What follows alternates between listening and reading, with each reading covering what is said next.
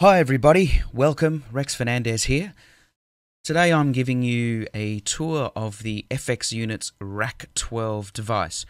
So this is a controller, hardware controller, 19-inch rack, and it's designed to control the AXE FX Mark II, AXE FX XL, XL Plus, etc., and offers just more knobs and functions to control the unit rather than diving through menus.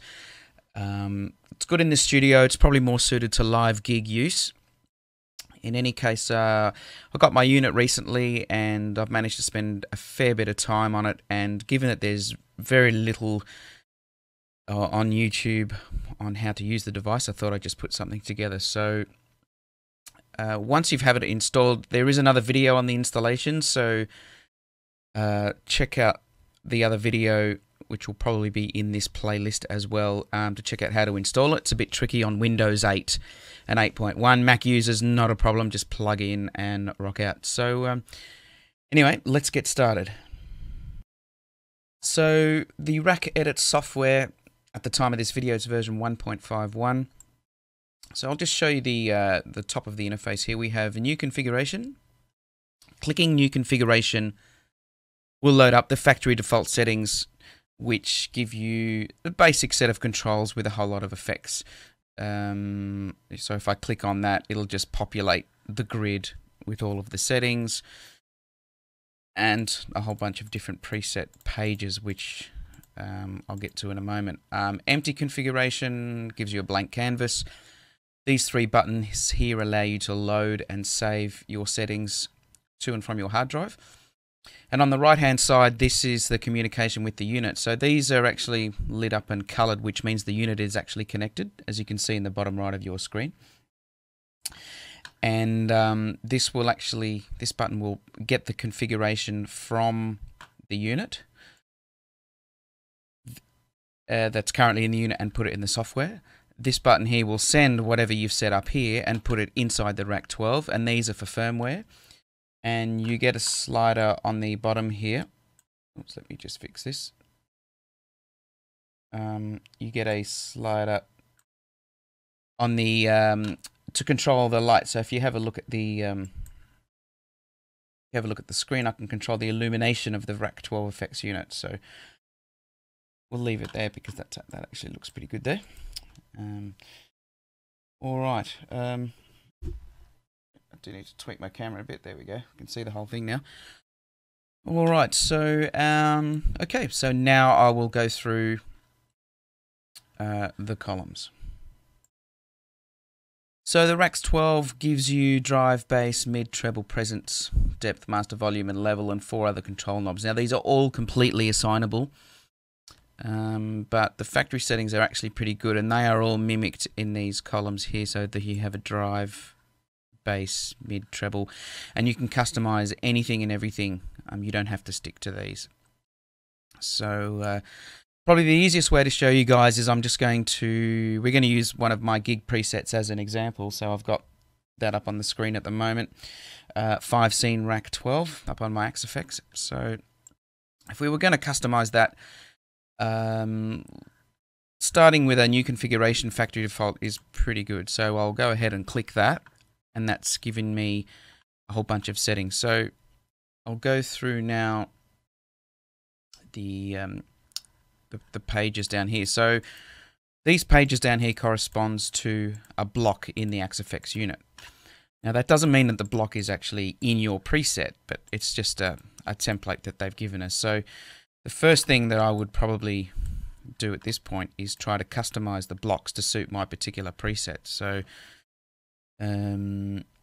for example, my preset, I'll just go to my layout page here, and you can see that I've actually got 2 amplifiers, and this preset only has 1. So that's the first thing I'll go ahead and do. So you can double click here and actually rename this to amp 1.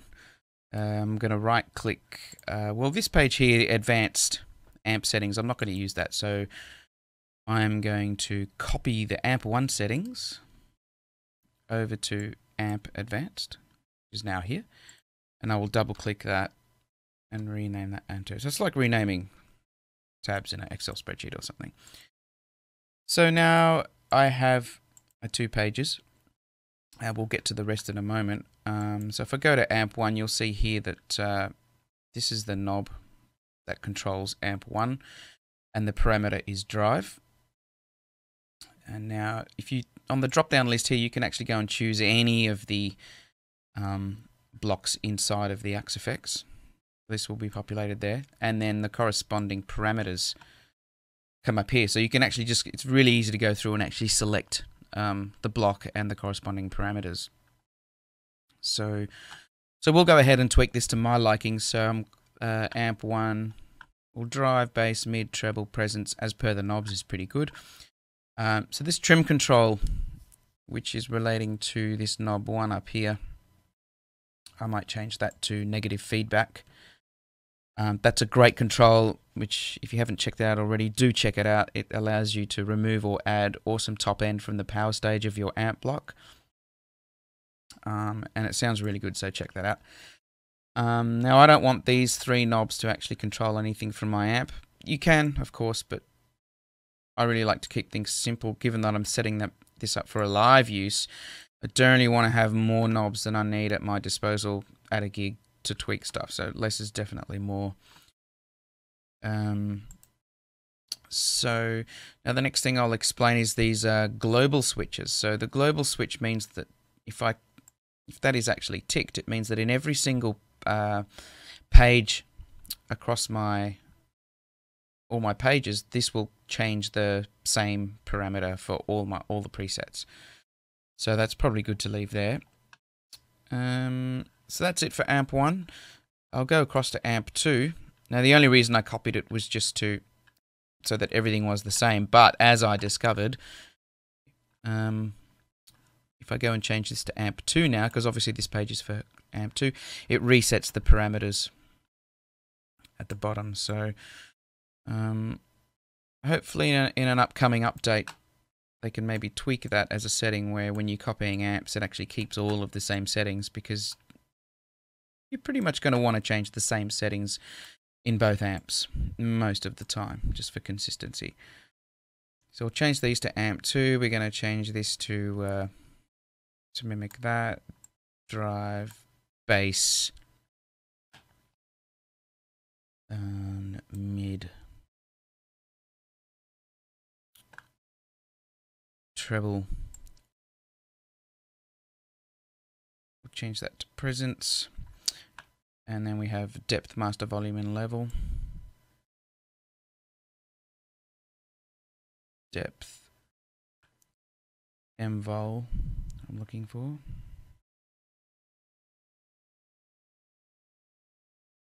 And the level, and of course, same as my other amp, I'm going to come in here and put in the negative feedback. And there it is, and I will not have these controlling anything. Alright, so that's looking pretty good there. Leave that level on, that's good. So leaving these 3 blank again means that I'm not using knobs 2, 3, and 4. I'll leave everything else set up the way that it is at the moment. And now I'm going to talk a little bit about the pages down here. So if I just go and change this to 16, you can have up to 16 pages in the RAC12. But really at a gig, you know, I don't have all of these effects set up in this particular preset. So I'm just going to go and customize this. So when I'm paging through the device with my up and down buttons, which I'll set up in a moment, that means that I'm not going to be scrolling through pages of effects that are useless to that particular preset. So I'm going to go ahead and tweak that now. So amp 1, amp 2, cab. I don't use that one, so I'll put down there. Cab, wah, I won't want to tweak that. Probably won't need to tweak the compressor. Phaser, possibly, and delay. Put the reverb at the end, and my graphic EQ is my solo boost. I might want to jump on that at some point. So 1, 2, 3, 4, 5, 6, 7, 8, 9 pages. I'll swap these.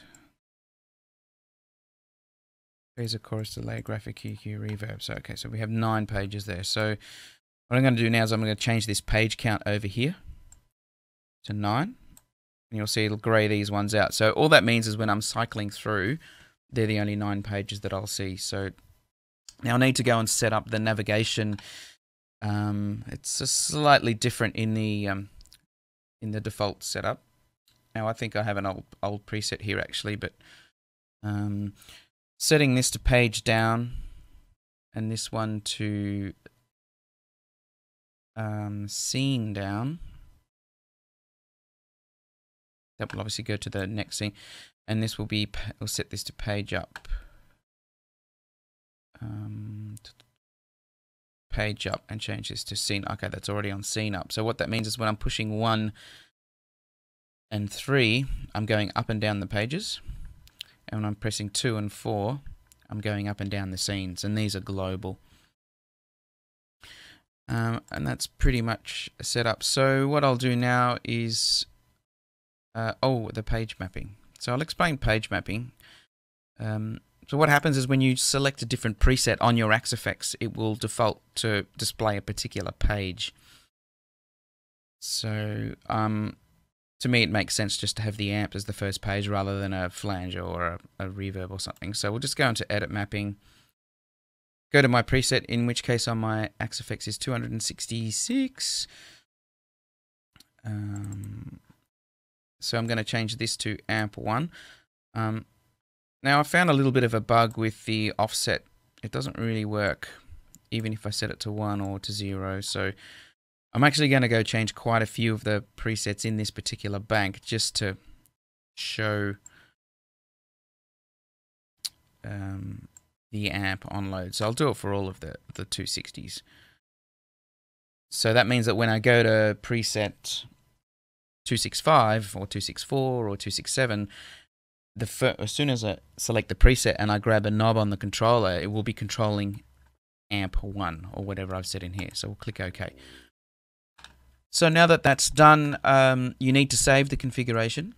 So you need to click the Save button. 5 scene preset 12. So that saves it to the local hard drive.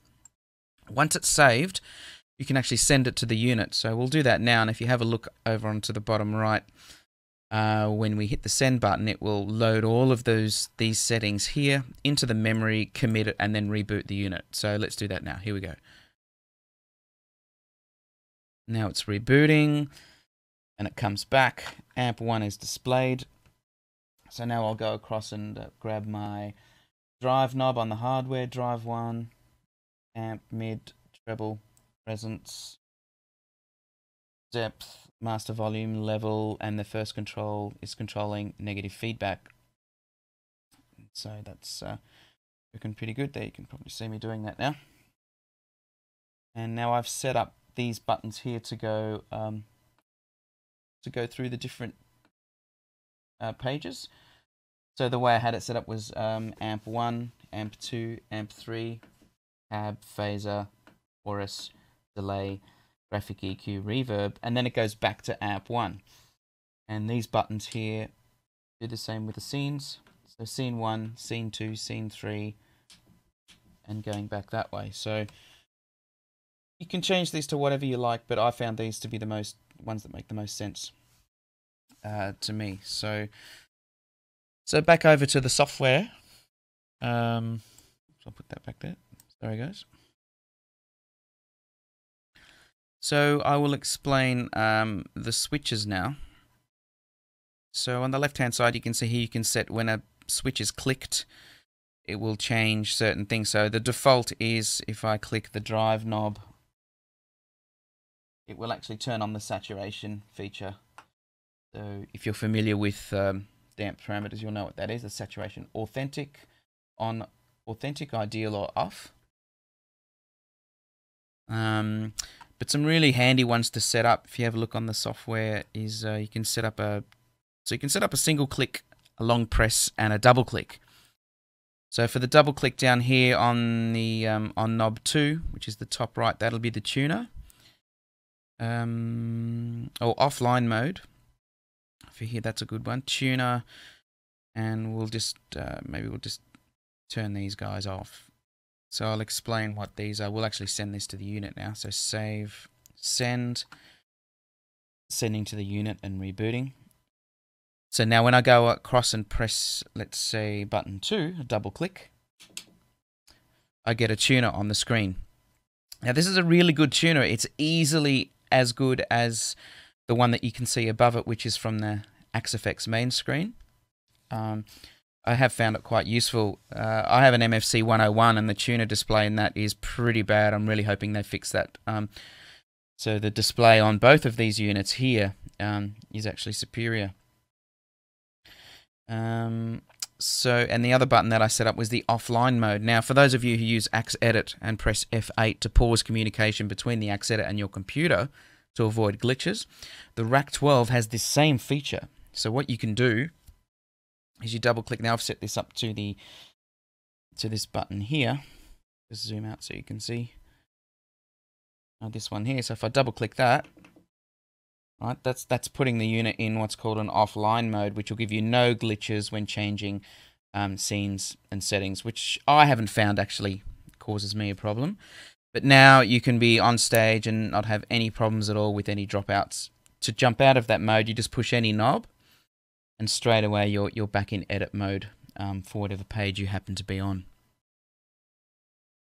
So that's pretty much about it. I have found there's a few bugs at times with the graphics display. Sometimes the text will overlay itself and they won't refresh itself properly. So I'm sure they'll fix that in an update. And there's also another little issue which I found, which I'm sure they'll fix, but it's got to do with the acceleration of the knobs. So I'll explain to you what I mean here. Here's a master volume control for the amp, for example. And this is just like an old school Marshall 0 to 10, what you'd expect to find on any hardware amplifier. Now if I go to the level control here, now you see this is behaving very differently because this control actually has 100 steps in it as opposed to 10. So we've got -80, and this goes all the way to 20, I believe. So there's 100 steps, so it's 10 times more the resolution than the other knobs. Now, the level control is pretty sensitive in the AXE FX, so this is probably better, but if you were really wanting to, like as you can see here, I'm really having to work that to get, to get the resolution much like the master volume, which is going around real quick. So what you can do is if you have a look back here on the software, in the options menu, you have timeouts and acceleration. And you can set how this works. So you can play around with this, maybe let's set it to 35. Click OK, save, send that back over to the unit. And let's have a look at how that behaves now. So the level is working a little bit quicker. And now that's in decibels, so it's a pretty aggressive volume change.